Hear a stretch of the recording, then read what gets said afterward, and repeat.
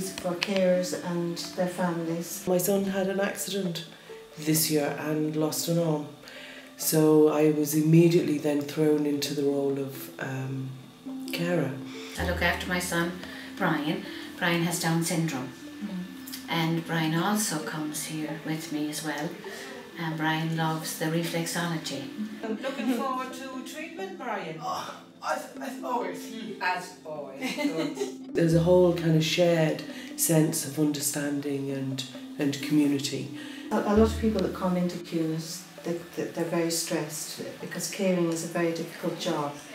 I think carers have kind of been a little bit neglected over the years.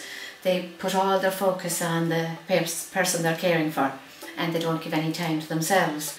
You know, all the anxiety that comes with caring for people and the constant stress that you have because you're looking after somebody and they're dependent upon you the whole time, that just disappears completely for an hour, and it's just such a wonderful sense of relief really from all those pressures.